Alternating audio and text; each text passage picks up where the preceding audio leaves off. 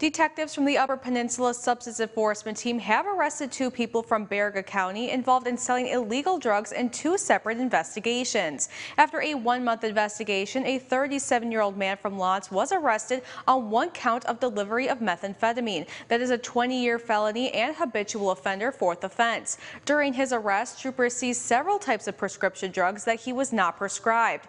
In the other one-month investigation, a 39-year-old from Lawrence was arrested on one count of delivery of methamphetamine as well. That is also a 20-year felony and habitual offender, third offense. Both suspects are lodged at the Baraga County Jail, and their names are being withheld pending arraignment in the 97th District Court in Baraga County.